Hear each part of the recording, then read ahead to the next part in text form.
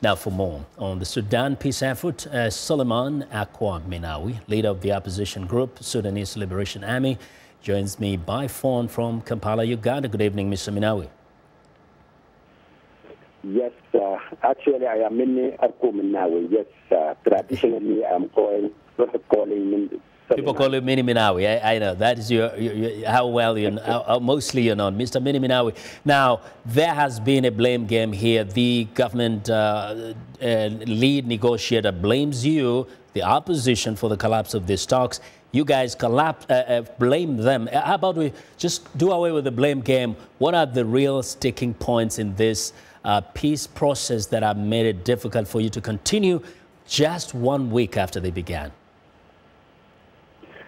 Thank you very much. Also, I would like to extend my thanks to all listeners of the VOA News.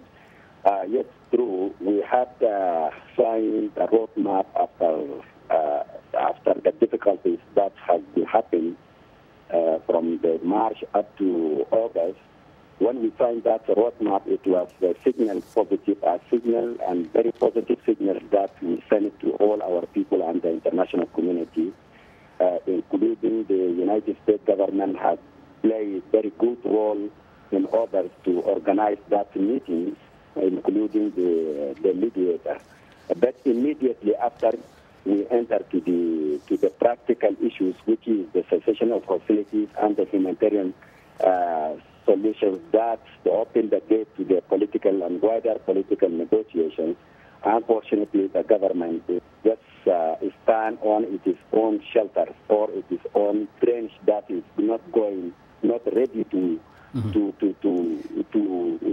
offer any concessions that we already did as the movement. Now, listen, Mr. Minnawi, they also say you kind of are insisting on certain things you didn't agree. This is supposed to be negotiations, talks.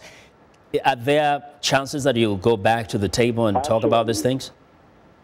Actually, that allegation was not true, because we, as the parties, as the movement, when we had the meeting with the mediation the day before yesterday, we give up, and also we give the concessions all more than the 17 points.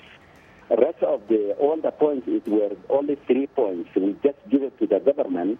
The priority we give it to the government has to accept our proposal that we want to establish the humanitarian unity, which is contained and which is the form from all parties, including the UN and all the organizations there.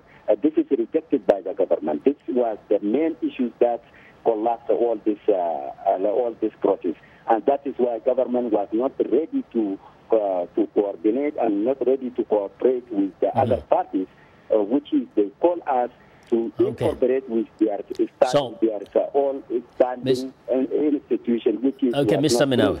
Mr. Minnawi, we'll follow up to see if there will be some success in the coming days. Thank you very much for joining us today.